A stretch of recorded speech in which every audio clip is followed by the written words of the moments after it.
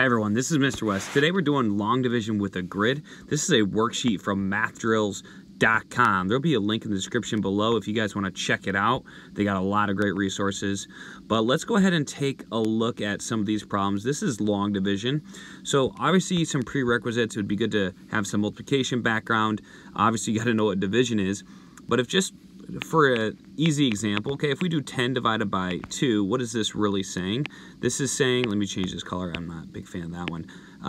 This is saying something times 2, okay, 2 times that same something equals 10. Okay, so it's basically just the reverse of multiplication. And this is 5, as we know. So 2 times 5 equals 10. So how do we do this? Well, it's a step-by-step process. We could obviously just try to figure out some big number that would go into it and just guess and check, but that's not an efficient way to do it. The best way to do it is break it up into its components and then go from there. Let me show you how that works.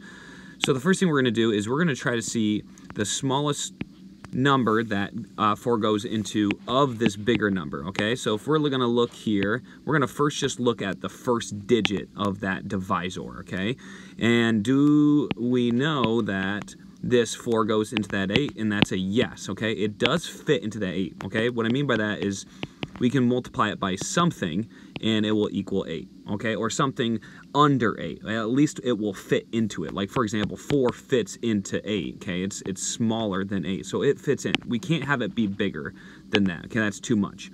But it's okay if it is smaller, and I'll explain that in a little bit more detail later, okay? Let me change this to a blue color just so we can stay on the same page here. So I'm going to put 2 here because 4 goes into this 8. 4 times 2 equals 8, okay? So that fits into it, and we can go ahead and put that result.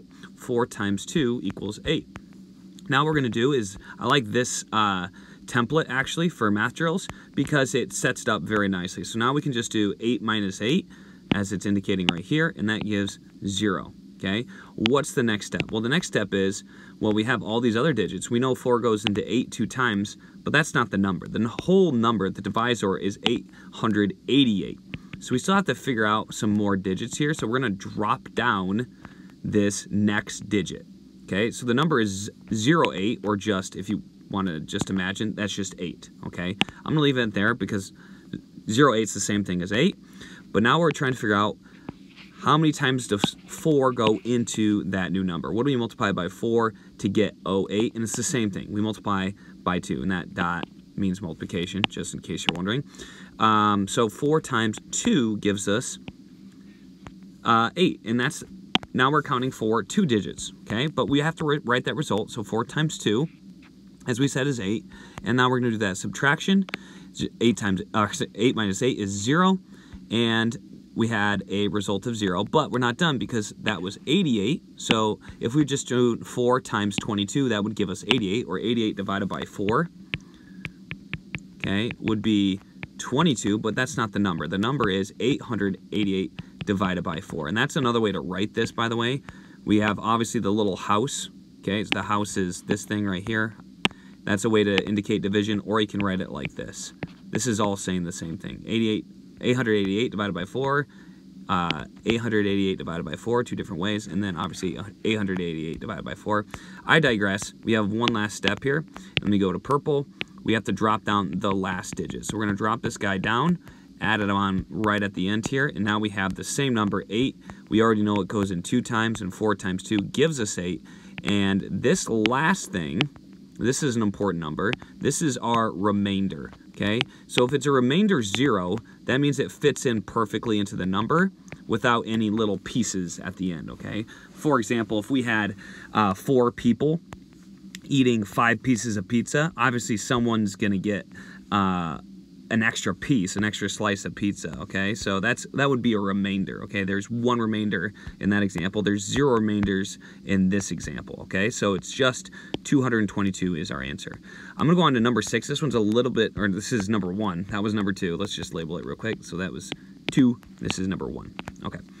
So for this one, same process, but you're going to note that if we look at 6, okay, this is the problem, 311 divided by 6. We want to see how many times 6 fits into 311, okay? Or what do we multiply by 6 to equal 311, okay? And that number is right there. What number do we multiply by 6 to get 311?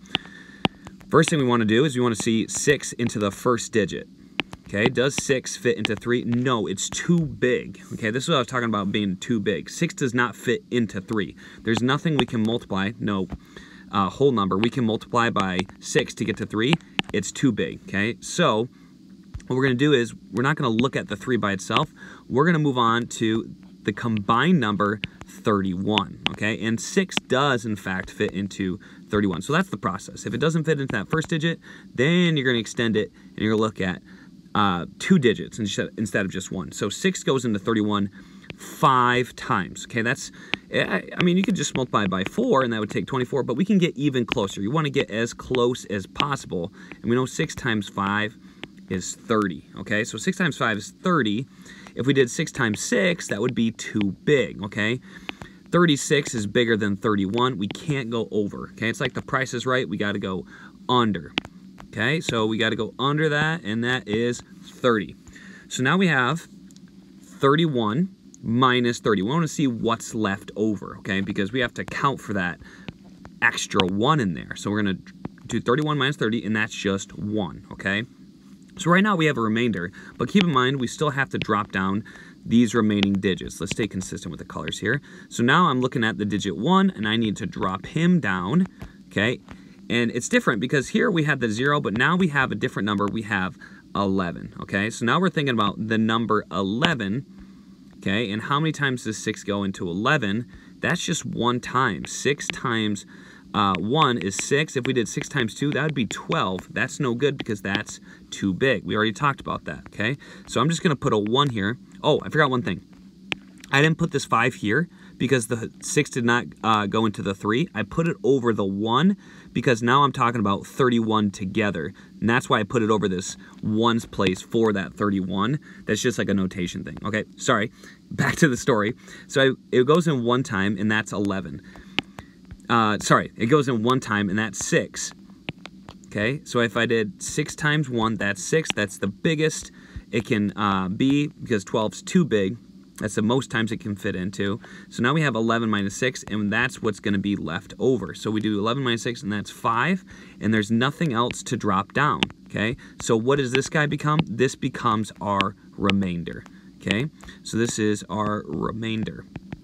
So for now, our answer would be expressed like this. It would be 51 remainder 5, okay? That looks like a S. There we go. 51 remainder 5, okay? That's one way to write it, or you can just write out the word remainder, so 51 remainder 5, okay? That would be another way to say it. Let me move this over. So 51 remainder 5. I think you guys get the point. Okay, so 51 remainder 5. And that's the whole step. Obviously, all these little templates are going to tell you how many steps you need to have in place here. So, and that's going to be the process. Let me do one more, just real fast, and, you know, rewind if you need it. But I'm just going to look here. 5 goes into 6 1 time. I don't need to go to the 67, and that's 5. Okay, so 5 times 1. Again, you're always doing that multiplication. 5 times that number you write up there. And I do the subtraction, and I get 1. I have to drop down the 7, okay, and that's 17. 5 goes into 17 3 times, and that number is 15. Again, I do 5 times 3 to get 15. I have a remainder here, that's 2, and I have to drop down the next number in line.